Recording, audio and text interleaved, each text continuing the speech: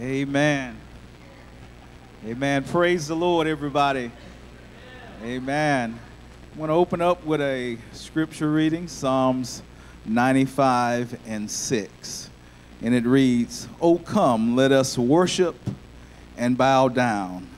Let us kneel before the Lord, our Maker."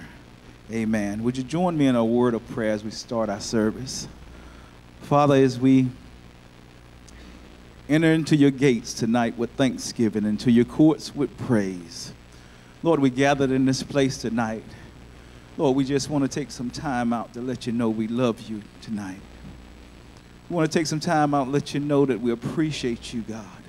We're grateful for all you've done, Lord. You have been our sustainer and our keeper today. You have been our protector. And Lord, you brought us in this place in this appointed time to lift up your name and to give you praise and to give you honor.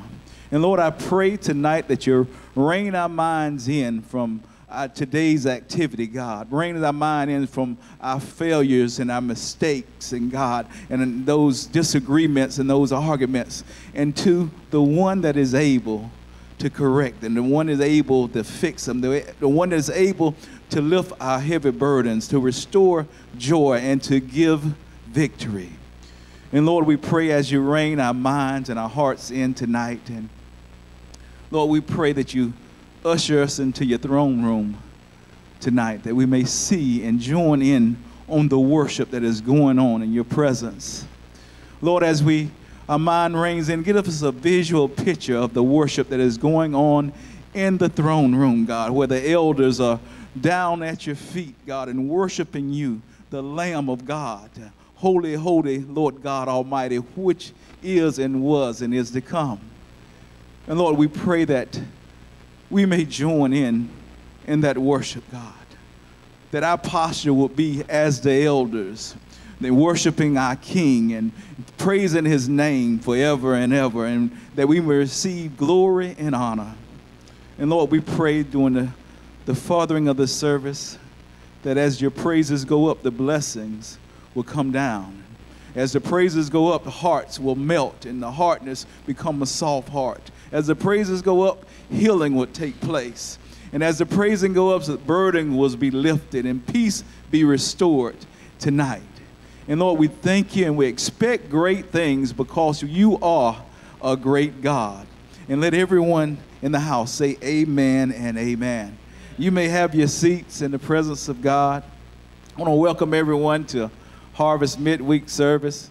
So glad you're here tonight. I'm so glad to see so many youth in the service tonight. Amen. Amen. Let's give it up for our youth. Amen. Praise God. And I think it's the first Wednesday they're out of school. Amen. And they're here and worship with us tonight. I just want to thank God for you. And if you're a guest tonight, I want to say to you, I'm glad you're here and to welcome home. And you might have come as a guest, but I pray that you leave here as a friend. And if you haven't already, fill out a connection card, want a record of your visit. And also, on the back, you can put your prayer requests. And not only your prayer requests, if you're in need of anything, let us know. We want to be a blessing to you, amen, with our connection card. Amen. Y'all ready for a good time tonight? Amen. Amen. You're ready for a word. Amen. Amen. But a powerful word is coming a little later. But at this time, can I get you to turn your attention to the screens for our announcements? And then Pastor will become after that.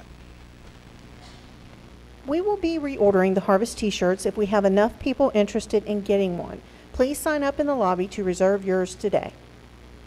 Membership Matters, Sunday, June 9th after service. If you would like more information on uniting with Harvest Christian Center in local church membership, or just want more information about the church, please plan to stay for this short meeting. Golden Harvesters, a ministry to age 50 and over, will be meeting Friday, June 7th at 11 a.m. in the chapel. Sharon Collins will be speaking, and she and Laura Thomas will be hosting. Bring a covered dish and a friend. Church-wide prayer meeting this Sunday at 6 p.m.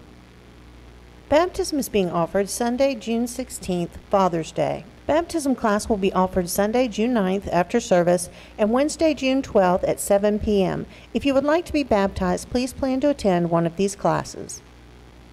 The annual summer celebration for the Alpha Conference and Bishop Mike Gray will be held at Harvest Christian Center. Pastors and other congregants from all over the Alpha Conference will be joining us. The speaker for the conference, Dr. Terry Trammell, will be preaching Wednesday through Friday at 7 p.m.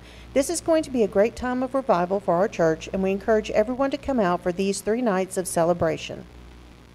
These have been your harvest announcements. Check your bulletin for other announcements and opportunities for ministry. All right, good evening. It is time for us to receive God's tithes and your offerings tonight. So if you've not already had an opportunity this week to give and to give your tithes in, let me also add that tonight, if you would like to give an offering that's beyond your tithe already given, that will help us with the ministry of pastor and cartoonist Joe McKeever. Did anybody get sketched tonight? Somebody said it got real sketchy out there in the lobby. I know, it's a poor pun. I had to try. At least our guests weren't in here to hear the puns, so that saved you from being embarrassed about your pastor's poor puns. Poor, pitiful puns. Anyway, if you'd like to help us, they are senior citizens, and we're just trying to help a few retirees get back home at the end of their ministry week. So bless you for all that you can do in helping with our tithes and offerings tonight. Let us pray as they receive the tithes and offerings. Father, we are so grateful for this opportunity to give into the work of the kingdom of God. We're so grateful that you've blessed us. We just acknowledge tonight that everything we have, Lord, it belongs to you. And we just want to thank you that you are Jehovah Jireh, the Lord our provider. Everything we stand in need of, Father, you've been faithful to provide for your people. And tonight, as we give back to your work, we pray that we'll be able to sow, Lord, blessings into the kingdom of God that will be returned, Lord, as we continue to see your faithfulness unfolded in our own lives. For it's in Jesus' name we pray and believe. And everyone says, praise God. Well, while I'm up here, I'm going to take just a couple of minutes to introduce our speaker. Pastor Joe McKeever will be stepping up into the pulpit to provide our spoken ministry tonight right after our praise team is done leading us in worship. Pastor Joe McKeever is here tonight, and I have just about made up my mind, Pastor, that if you'll just leave Sister Bertha here, she's much sweeter than I imagined, so she can stay, you can head back. I know you've got other things to do. I appreciate you, Sister Bertha, where are you at? The way that you have been interacting with our congregants and just been a blessing to us this evening. Let me tell you a little bit about Pastor Joe. Pastor Joe is a native of Alabama. He's the son of a coal miner. Pastor Joe has been saved for more than 68 years, been preaching the gospel. He's been preaching the gospel longer than many of you have been alive. He's been preaching the gospel for over 58 years. His great ministry during his retirement years is not only continuing in preaching and teaching, but also in writing. Writing is a form of ministry, as well as the cartooning for religious publications that he does. And he's blessed me and helped me out in many of a ministry situation where I was able to rely upon his help for prayers, as well as I've already made mention of Sister Bertha. Please do know and understand that she is the best thing that's happened to him in the last 2.5 years. Somebody say amen. I know he'll probably reiterate that statement here in just a little while. Pastor Joe did spend 42 years of pastoring Southern Baptist churches, and he also spent 5 years as a director of missions for the churches of the metro New Orleans area. I'm not going to go into his full list of qualifications and education. Just know that he's very well educated and has a lot of experience that he brings to the pulpit tonight. 2 latest books that he has written I want to talk to you about. They are both widows. They are both married for 52 years before they married a little over 2 years ago. And together they have written a book called Grief Recovery 101 that will be a great blessing to you. Please talk to them and see how you might pick that up for yourself tonight. Also, a book of cartoons that they have put together, 60 and Better, Making the Most of Our Golden Years. That will also be a blessing to you. So without further ado, let me turn the service over to our praise team, and then Pastor Joe will be coming to speak to us in just a little while. Praise God. This is going to be a great night. Amen. Would you stand with us? We're going to start tonight by doing some interactive praise and worship. By that I mean wherever, just kind of put your music where your mouth is. Amen. So when you say, can somebody tell me where north is to Cantonment? Is it that way? Okay, so when we say north, well, everybody's going to point north. That means south is this way. East, west. No. See there? Okay, here we go.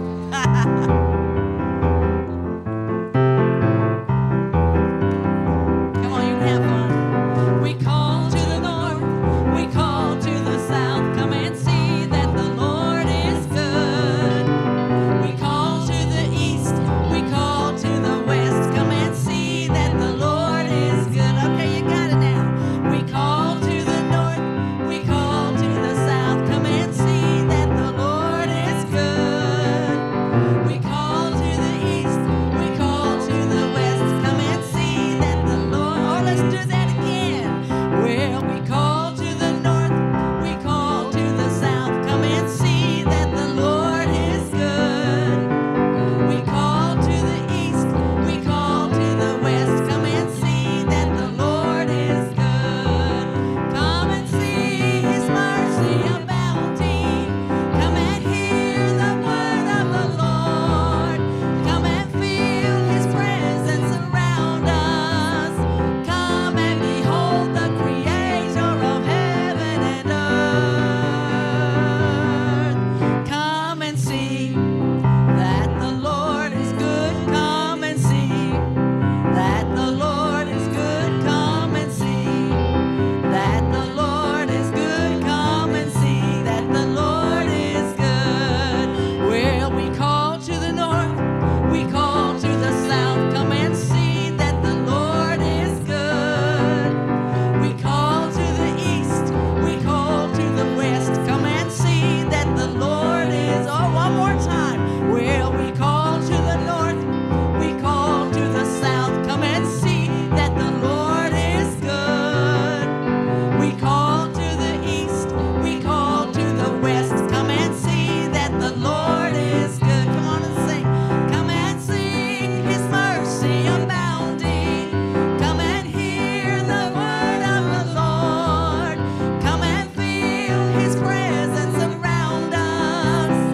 Come and behold the Creator of heaven and earth. Come and see that the Lord is good. Come and see that the Lord is good. Come and see that the Lord is good. Come and see that the Lord is good. Hallelujah. Can you give our good God a hand of offering of praise? Can you do that tonight? Amen. Praise you, Jesus. When you walk into the room, everything changes. Darkness starts to tremble at the light that you bring. And when you walk into the room, every heart starts burning. And nothing matters more than just to sit here at your feet and worship you.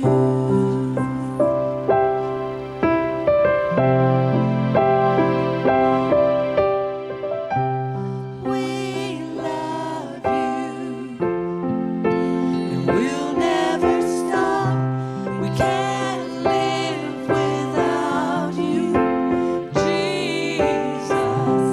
We love you, and we can't get enough. All this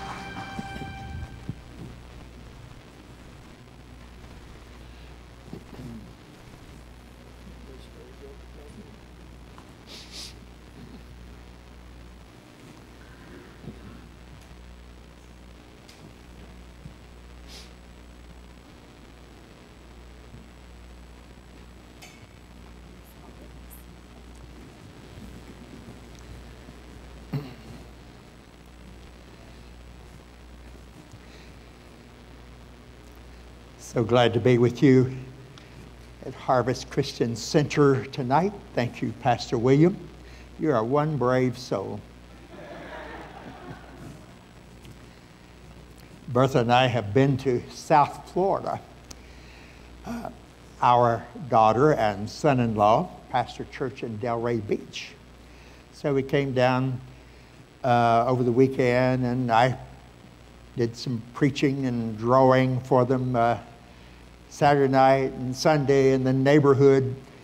Had a barbecue on Monday, and I drew everybody there, and then we left out Tuesday. And so I'm doing revival actually this weekend at Olivet at his church in Milton.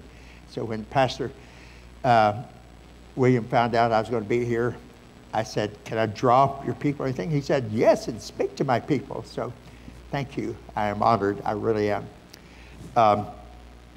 Tell you this about the drawing.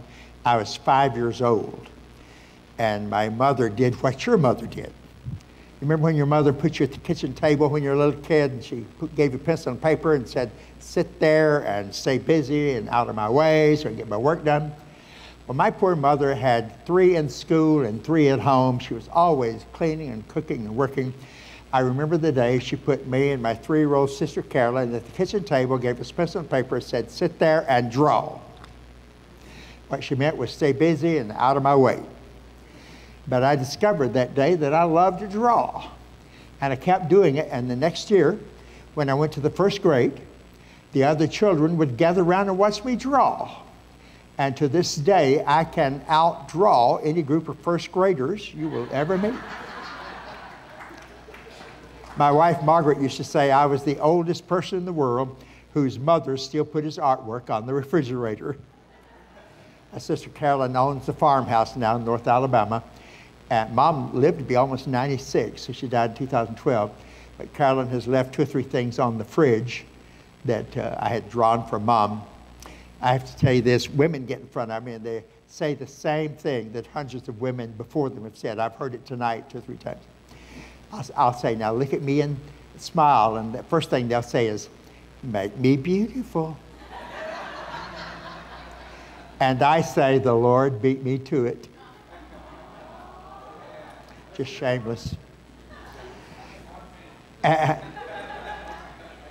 they say, make me thin. And I say, prayer room is down the hall. And they say, take the wrinkles out. And I say, they don't call me Botox Joe for nothing. Wherever I go, I draw. I'll be drawing over at Olivet Baptist Church and everything. It's just kind of what I do. And in fact, about 6 weeks ago, Bertha and I were in Michigan doing this for the Lutherans. And so here we are. And next week, we're going to be in Birmingham, Southern Baptist Convention. Anyway, I'm always surprised at what people say when they sit in front of me. I was drawing at a church over in Georgia where I had preached that morning. And I had a crowd of people there. You know, I was drawing, and I saw this woman over there. She's sort of a cut-up, and she was playing to her audience. So when she sat in front of me, I said, now look at me and smile. And she said, just draw one of my chins. And I said, what shall I do with the other 3? And give her credit, she laughed harder than anybody. Some of you have met Bertha. Bertha and I were married for 52 years, she to Gary and I to Margaret. Gary and I were classmates in seminary back in the 1960s in New Orleans. And we knew each other for 50 years, but I didn't know his family and he didn't know mine. And they pastored churches in Boston, different places around, and served as missionaries to Malawi and Brazil. And they retired back to Jackson, Mississippi. They're Mississippians. And retired back there in 2005. And 2014, somebody put it on Facebook and said, Dr. Gary Fagan has had an aneurysm. He's in the hospital. We're praying for him. His wife has a Facebook page. So I went there, left a note, said I'm a friend of Gary's, in school together. And then I wondered, well, do I know his family? Because you're all in school together. Surely you ought to know each other. And I clicked on the photographs and I said, she's got to be his daughter, it can't be his wife. And a few months after that, the Lord took my wife. And a year later, a year after he took my wife, we were living in the New Orleans area. And my son said they were moving from New Orleans to Mobile. I was not going to have anybody living there in New Orleans. I'd been there since 1990. I was so tired of the hurricane season. You know about hurricane season. And I was just so tired of it. So I started praying, Lord, if you have somebody for me for the rest of the journey, here's what I would like. So I gave the Lord my order. I said, intelligent, godly, sweet and humble. Attractive is good, but please notice it's number 5. You and I have all seen old guys sometimes make attractive 1, 2, 3, 4, and 5 and live to regret it. Number 6, I said, let her not have any complications in her personal life like grown kids who lay around the house smoking dope. You marry her and your life becomes about them. And later I thought of number 7. I said, Lord, whoever it is, and I knew it was nobody I knew. I said, Lord, whoever it is, let us both know it up front so we don't play games. And one day I thought of Bertha. I had seen it, once in a while she'd put something on Facebook, but not much. She's not on there very much. I'm on there every day. And anytime Bertha put something on there, it was just something very sweet and supportive. I'm praying for you, love you, that kind of stuff. Never clever. Clever is what I try to do. But hers was just sweet. So I sent her a note. And I said, you still in the Jackson, Mississippi area? She said, yes, I teach English at the community college. I said, I get through there a lot going to preach. Would you ever be interested in meeting for lunch or coffee? She said she would. We met on Monday, February 15th, not the 14th, but 15th of 2016. And I had been in 5 churches in the Mississippi Delta that weekend. I was worn out, and I had driven to Jackson late Sunday night and then had spent several hours on that Monday drawing at the state office there because of the retirement of one of my friends. So we met for lunch at 1:30, and we knew that week that God had put us together. In fact, 24 hours after we met, I'm back in New Orleans, we're on the phone, she's in her backyard back in Mississippi, and we're talking, and I told her the 7 things that I had been praying. And she told me she had been writing in her journal 25 reasons why I will never marry again. And the big one was that she had had 52 years married to the greatest guy in the world. What are the chances of Act 2 to follow that? When my family members have met her, they've all fallen in love with her because there's nothing not to love. And one of my sisters said, Joe, God is rewarding you. And my brother said, maybe so, but the question is, what's he punishing her for? Anyway, so I'm so delighted to love this lady and to be loved by her. She is a prayer warrior, believe me. And I want to talk to you about praying for just a few minutes. I want to give you some encouragement about praying. Now, I want you to know up front, I do not consider myself an expert in prayer. In fact, I don't know that anybody is or has the right to be. I picked up a book one day written by one of our preachers, and it said on the back of the book that he was an expert in prayer. I don't know why that offended me, but it sort of did. It made me think. There are 4 of us in my brothers and sisters, and there are 4 of us boys and 2 sisters, and we love our mom and dad. They're in heaven now, but we love them dearly. And can you imagine one of my brothers or my sister telling everybody I'm an expert in talking to mom and dad? I would be offended by that. I'd say, what's the problem about speaking to mom and dad? Mom, they're right there. They listen. They love us. And that's kind of the way I feel about talking to the Heavenly Father. What's the problem? What's the problem? My wife and I, somebody the other day gave her, we met one of our granddaughters. We met her perhaps future husband, and he brought Bertha a book by C.S. Lewis on how to pray. So here we are. We're both, she's about to be 79. I turned 79 in March. And so we've been praying all of our lives and I've written a great deal about prayer. I read it, but I still want to learn what other people have to say about this. So much more to hear. And so we're riding on the interstate and she's reading some of those chapters, and it's so worth doing. I want to give you 2 or 3 insights from Romans chapter 8 tonight, please. In fact, when you leave here tonight, we've actually printed out my notes for you so you can just have a copy. So we'll give them to you when you leave. If we give them to you right now, you won't hear a thing I say. You'll be looking at that. So I'd like to have your attention up here. Romans chapter 8. There are 3 verses in particular I want you to see. Verse 26 here. Likewise, the Spirit also helps us in our weakness, for we do not know how to pray as we should. Now look at that. We do not know how to pray as we should, or as we ought. Now everybody, listen to that. Here's the Apostle Paul speaking in the inspiration of the Holy Spirit, says, we do not know how to pray as we ought. Well, I knew I didn't know how to pray as I ought. I figured you didn't. I didn't know the Apostle Paul would admit it. So if you've ever felt that your prayers are so weak, welcome to the club. So here's the verse, Romans 8:26, but it's a powerful verse for a lot of reasons. Notice he says, the Spirit helps us in our weakness. Come back to that in just a minute. The reason is we don't know how to pray as we ought, but the Spirit himself makes intercession for us with groanings which cannot be uttered. Now, I'm going to tell you something. I have no idea what it is like in the throne room for the Holy Spirit to be interceding for us with the Father. But it gets more complicated because I want you to see verse 34. Same chapter, Romans chapter 8, verse 34 says, who is the one who condemns? It's Christ who died, furthermore is also risen, who is at the right hand of God, who also makes intercession for us. My friends, verse 26 says the Holy Spirit makes intercession for us. Verse 34 says the Lord Jesus is interceding for us. Are we in luck or what? 2 members of the Trinity are interceding for us. If you wanted some really bad theology, you could say the Father is outvoted before he ever starts.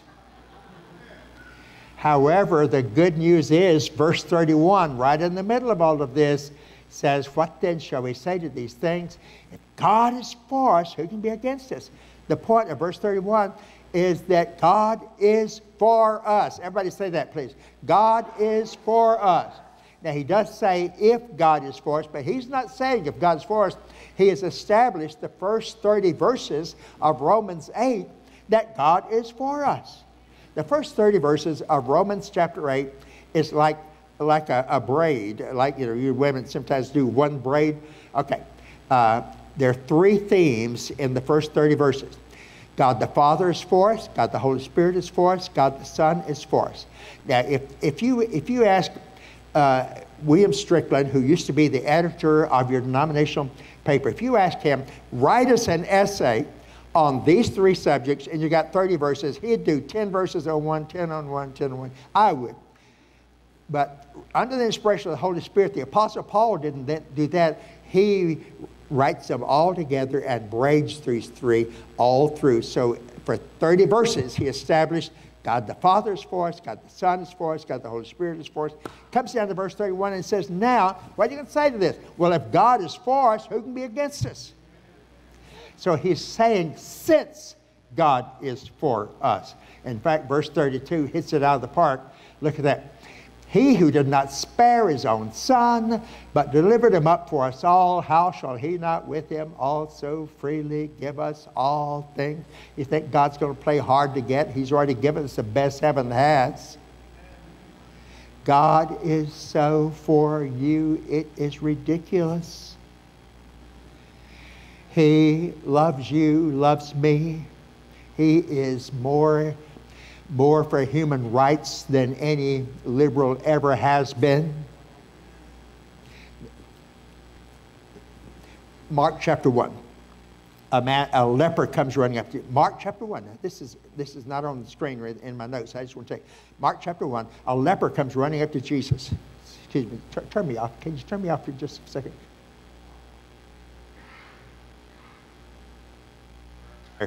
Bertha and I are fighting the last little vestiges of the congestion. A leper comes running up to Jesus.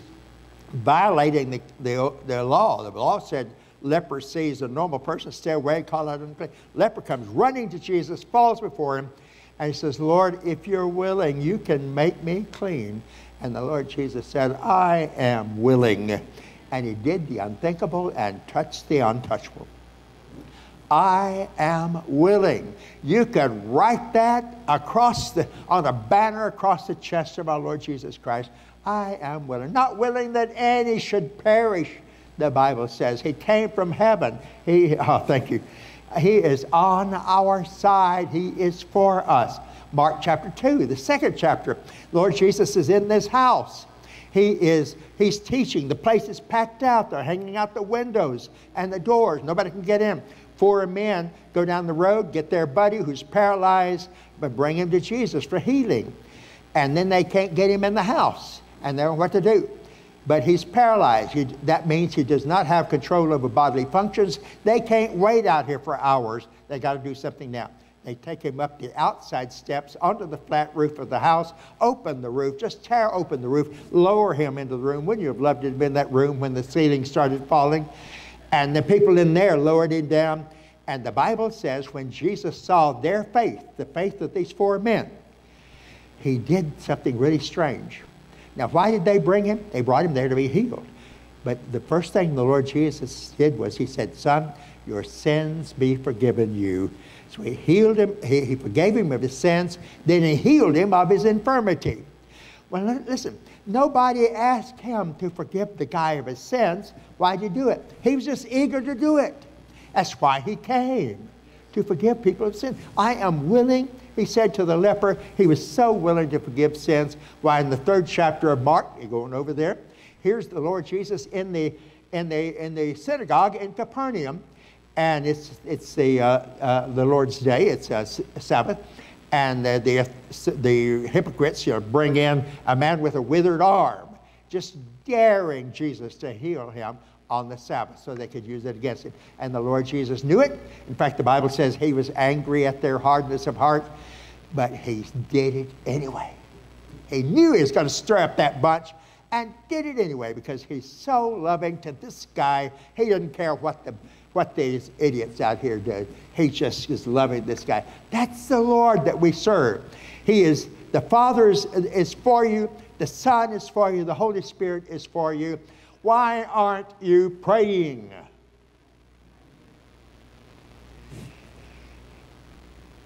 Here's the sad fact. 95% of the things you pray for, you will never know whether God answered them or not in this lifetime. You pray for the president. You do, don't you? 1 Timothy 2 says, pray for the kings and those in authority over us, that we may live peaceful lives. You pray for the president, your leaders, but you don't ever get a phone call from the White House. The president would like to thank you for praying for him. Here's what happened today as a result of your prayers. That doesn't happen. You pray for missionaries and for ministers, but you're not there and you don't know that today, because of your prayers, they were saved from an accident, or God empowered their witness and they led somebody to Christ, or 1,000 other things could have happened. You don't get a phone call from northern Italy. Thank you for praying. Here's what God did. If you can't pray for the missionary and leave it with him, you'll quit praying. And some have quit praying. If you can't pray for the president and leave it with him, you'll quit praying. And some have quit. You pray for your children when they go off to school. But when they get home from school, they don't say, hey, Mom, hey, Dad, here, Grandpa, here's what happened as a result of your prayers. They don't know you're praying. You don't know what God did. When they get home, you say, honey, how was school? And they say, fine. If you can't pray for the children and leave it with God without knowing what God has done, you'll quit praying, and some have quit praying. Oh, my friend, pray. I want you to go back up to verse 26. I want to show you something that will bless you. I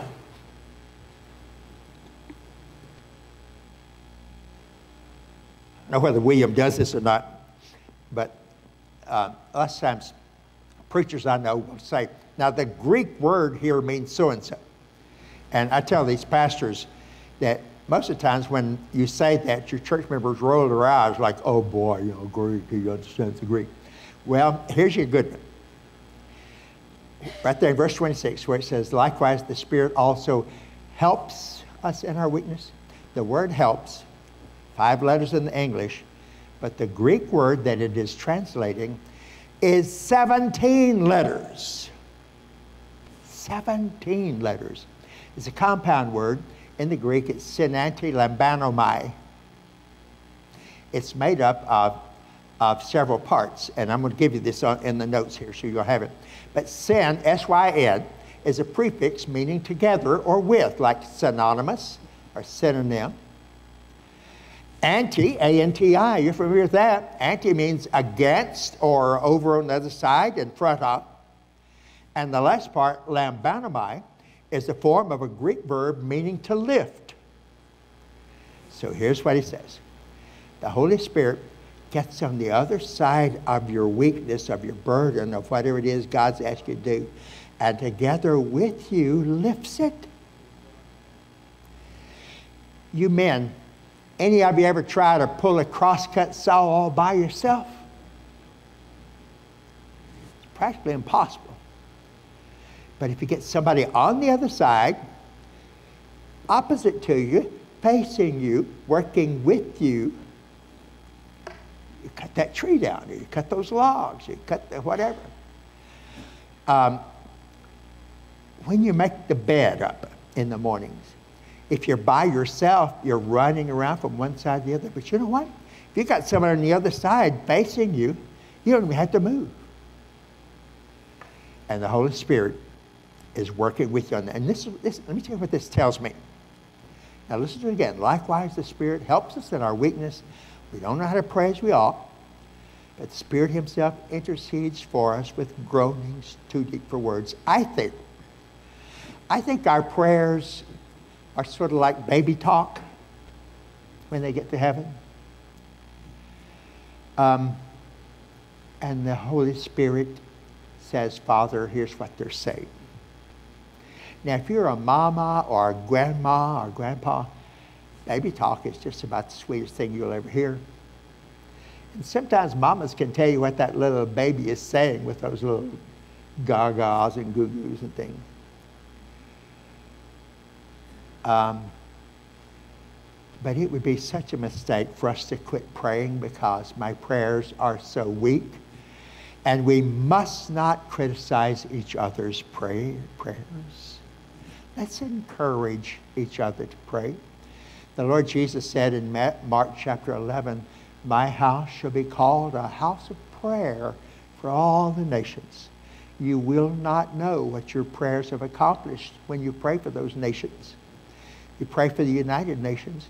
When you pray for the people who are trying to stop abortion, God, please stop abortion. I pray for the Supreme Court justices. Lord, give them courage to do the right thing, wisdom to see it, and to do the right thing. God, help our nation. I believe America is about as lost as I have seen it in my lifetime, certainly as polarized as it's ever been.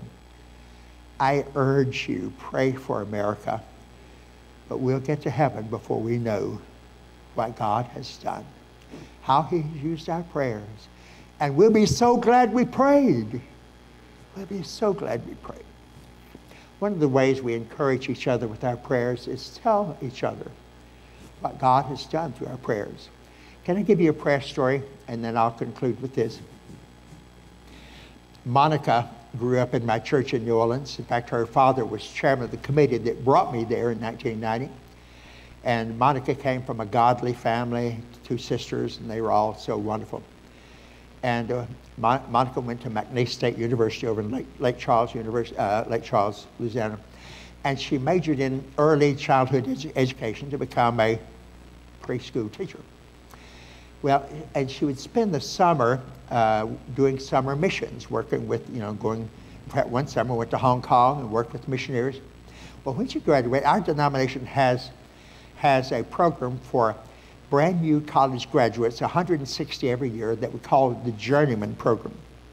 And 160 godly young people are chosen every year and sent overseas to work with our career missionaries. And they're usually working with children or teenagers, whatever.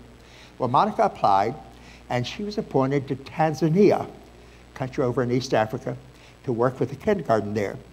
But Monica told me about this not long ago. She said, but Brother Joe, I was praying that God would write it in neon, because this is a 2-year assignment, and you don't want to just go overseas for a 2-year assignment if just on a hunch that God wants you to. You want to know and know for sure.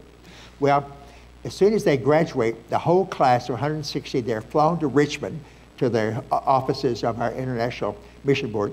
And we have a center outside, like a big campus there, you know, where they, like a retreat area, where they spend 6 weeks getting ready to go overseas.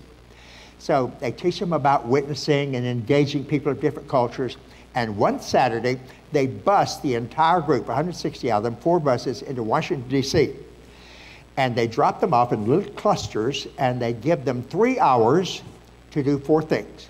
For the next 3 hours, you are to observe internationals, eat some international food, engage some internationals in conversation, and bring somebody closer to Jesus. Well, Monica's group was dropped off at Union Station, at wonderful old railroad terminal there.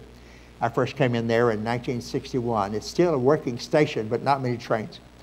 But it has probably they've probably spent $1 billion on refurbishing. It is a really upscale shopping mall.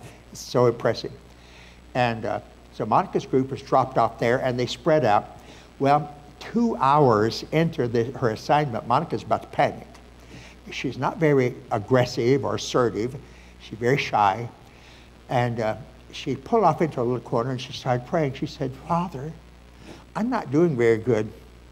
I've seen the internationals, and I've eaten their food. I really haven't talked to you. I certainly have not brought anybody close to Jesus. And Lord, you're just going to have to show me that you really want me to go to Tanzania. When she got through praying, she looked down the corridor there, and she saw some tables like you would have in your fellowship hall with arts and crafts on them. And there's a tall black lady standing behind the table. Monica goes down that way, nods to the woman, picks up a little item that she recognized. She said, we called it a finger piano. The woman behind the table told her its African name. And then the woman said, it's Swahili. It was made in Tanzania.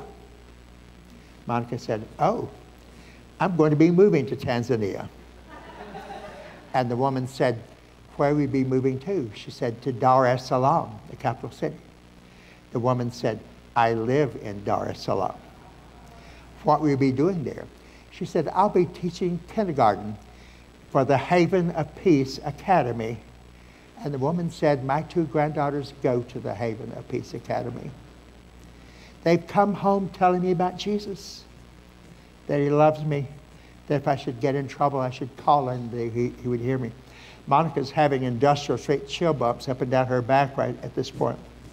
An hour later, when they left, they had prayed together, and the woman had sat there and written letters to her 2 granddaughters and given them to Monica, because Monica would be seeing them before she would. And when she got to Tanzania, she became the teacher of one of those little girls. And God did an amazing work in Monica's life over there. She not only ministered to kindergartners and their parents, but also God gave her a ministry to teenagers, to hundreds of teenagers. I told her I figured God was up to something because of the dramatic answers to prayer. Do you think God has favorites? Do you think he does it for her but wouldn't do it for you? Are you praying? Are you praying? Let us pray now, please. And when you get home, pray. And when you lie in bed tonight, pray. And when you wake up, pray. And when you are driving, pray. Pray without ceasing. And when you get to heaven, you will see the amazing things God did because you prayed. Pastor Fred's going to lead us now in our closing prayer. Okay, let's pray.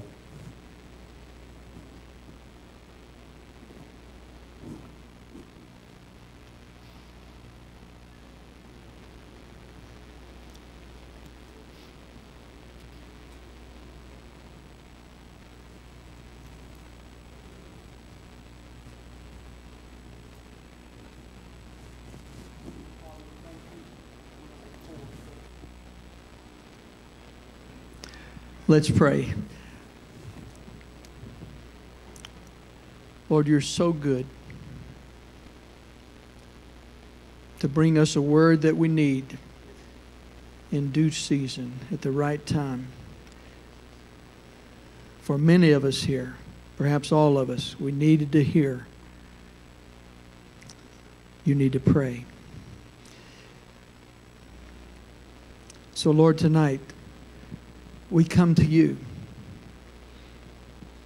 and we pray.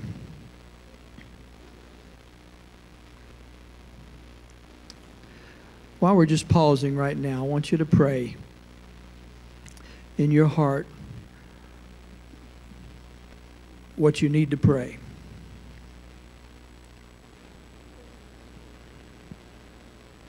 Maybe some of us here with a need in the family.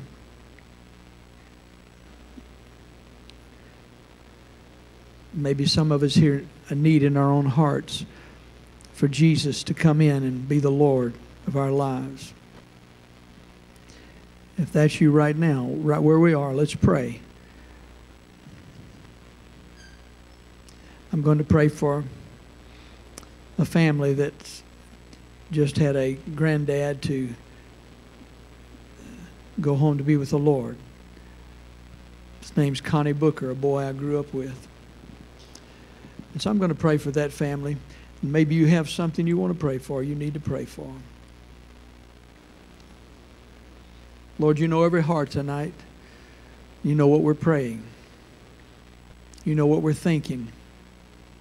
There's not a thought. There's not a thing that you don't see. There's not a need that you don't see, and not a need that you don't want to meet here tonight. And so we bring our needs to you tonight. I bring Connie Booker's family to you. Even some that are right here, some grandchildren that are here in this church that are kin to Connie. And I just cast my cares upon you right now, the cares of this family upon you. We cast our cares on you, Jesus. We bring them to you. We ask you to heal the broken, to bring deliverance to the captive now, to set at liberty those that are bruised, to forgive our sins. If that's you right now, do that. The story of the blind man that Jesus healed, he made clay, put it on his eyes, and told him to go wash in the pool. Many people that day asked, how did this happen? How did this happen? And sometimes we don't know how the Lord, most of the time we don't know how the Lord's going to do something, but we know that He will do it. You may have something in your heart tonight, something in your situation that you don't know how the Lord's going to do it, but you can know that He is going to do it. The Pharisees said, how did He do this? How did he make you well? They were trying to trap Jesus, trying to trap the man, wanted to kick him out of the synagogue. Now, you may not know how it's going to happen, but I want you to say, Lord, I thank you that you're at work. And right now, the Holy Spirit is interceding. And Jesus is interceding.